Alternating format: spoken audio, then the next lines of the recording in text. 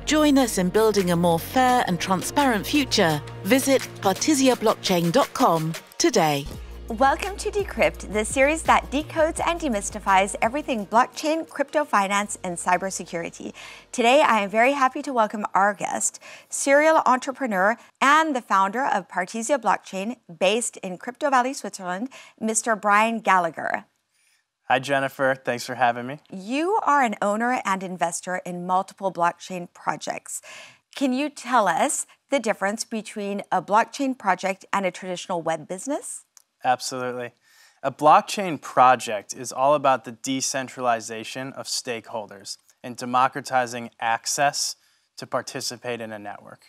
So in a traditional web business, you have owners, shareholders, founders. And it's a closed group. So in a startup, you have to get investors who are buying into your business. Maybe there's a handful or 10 of them. It's a very small network. In blockchain networks, you actually have an open system where anyone can participate and come and buy tokens in the blockchain that power the protocols. And then by default, what you have is a community of stakeholders that continues to grow with word of mouth. So it's a community-driven initiative that anyone can participate in. It's not limited to venture capitalists or accredited investors who can buy shares from a stock exchange. So really, it's about opening the economy so that anyone can participate and see the benefits. So, Brian, you have been working since 2019 on your latest blockchain project, which is building a layer 1 blockchain. So can you tell us what this entails, the resources needed, the people involved, the economy behind it? Yeah, so a layer 1 blockchain means the infrastructure that's powering the network, the protocols that are governing the system. So you can think of this as the decentralized Amazon Web Service. So application developers would typically go to Amazon Web Services and pay them for resources to build applications. With a blockchain, developers can come and purchase tokens from the open market, and then they can deploy their applications on top of a layer 1 blockchain.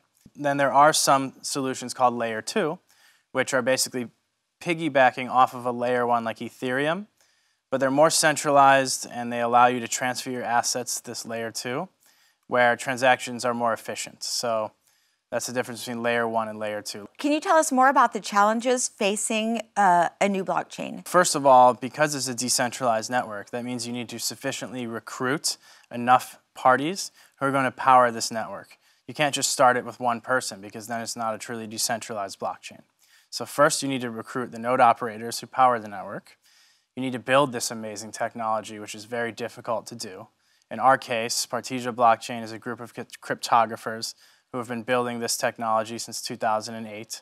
So there's about 40 people who just work on the engineering and protocol side. And then once you do go to market, you need to have a community that's growing itself and increasing the amount of stakeholders.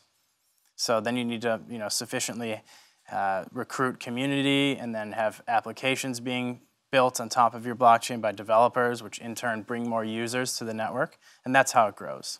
Can you tell us a bit more about the blockchain trilemma? Currently, blockchains are plagued by scalability issues or cost issues, meaning it's very secure, like Bitcoin or Ethereum, but we can't have 1 billion users using it because as more people come, it's not scaling to where costs stay low. So if you want to make a transaction on Ethereum, it can cost $100 just to make one transaction.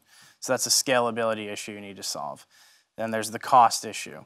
But then the big one is also security. If you solve for scale or cost, a lot of times the trade-off is there's less security. How do I have an extremely secure blockchain that also scales and can work with all the other networks in a cost-efficient way? Brian, in 2021, there were about between 5 and 10 major blockchains. In 2022, we see the launch of quite a few new ones, such as yours. So can you explain to us how a business or an investor can determine which blockchain is right for him or them? It really depends on the use case that you're going for. If you want to simply store your wealth in a unconfiscatable currency, such as Bitcoin, that's outside of a custodial banking system, you're going to want to put your money into Bitcoin because it's the most secure network by far. It's the most secure network in the history of the internet. It's never gone down in its entire existence. There's never been a hack that's penetrated the underlying protocols. But if you're an application developer who wants to build a social network on top of a blockchain that's censorship resistant, where, for example, Twitter bans a lot of accounts. If a Twitter equivalent was built on a blockchain, those accounts would be permanent. Any tweets would be permanently on the blockchain. They can't be removed. So you'd want to build on an application layer of Partisia Blockchain, for example, which can handle high-frequency transactions at a very low cost. Because if you try to build a social network on Ethereum, for example, anytime you made a post, like if you made a tweet, it might cost you $50 to $100 just to place that tweet on the blockchain. So it's really about the use case you're going for, and that's why you see more and more blockchains coming to market, is because a lot of times they have a specific focus or use case. Brian, we have heard a lot about the promises that blockchain and Web3 will help us solve a lot of society's problems. What is your take on this? It's about creating open access to financial markets and networks. So when you think of the United States, we have great banking system. You don't necessarily need cryptocurrency. We have access to the broader financial markets. But if you're from the Philippines, Brazil, or India, you really don't have access to these markets, and your currencies may not be very stable. For example, the Turkish lira has continued to collapse over the past couple of years. So people are looking for alternatives where they can store value and have more security. So Brian, can you give us your final word about why the blockchain industry is exploding and why you believe people should get involved in this business? All you have to do is look at what's happening every day. For example, the Canadian government just invoked emergency powers over a peaceful protest where they declared they can seize the bank accounts and freeze funds of anyone involved in the protest or anyone who helped anyone who was involved in the protest. So even the local shop who sold a cup of coffee to one of those truckers, we've heard that they've had their bank account frozen. And so it's really about bringing a check and balance on the current centralized power. That's why it is exploding now, is because people are waking up to the reality that we do need more decentralized solutions that put the control and power back into the hands of the users. So it's bringing mass adoption as we continue to see these types of behaviors from big banks and governments. People are going to continue to search for alternatives. Thank you very much, Brian Gallagher, for explaining to us the blockchain business.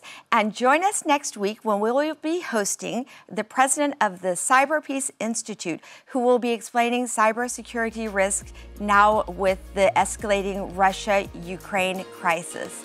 Thanks, everyone. Bye. Partisia Blockchain, infrastructure for the greater good.